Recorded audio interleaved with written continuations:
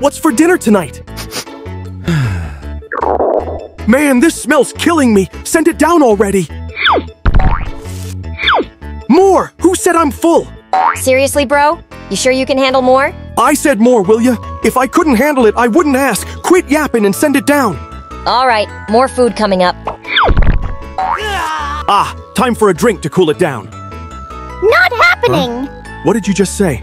I said not happening! You've been chugging non-stop! Look at me! Your acid's splashing all over my face, my skin's burning, and you don't even care! I'm done! Doc, I don't know what's happening to me. I've been feeling this burning sensation in my chest. Whatever it is, it hurts so bad. You're experiencing acid reflux. It happens when the lower esophageal sphincter, the small valve that keeps stomach acid down, becomes weak or relaxes, letting acid flow back into your esophagus. That's what's causing the heartburn. To manage it, avoid lying down right after meals, cut back on spicy or fatty foods, skip caffeine and alcohol, and eat smaller portions.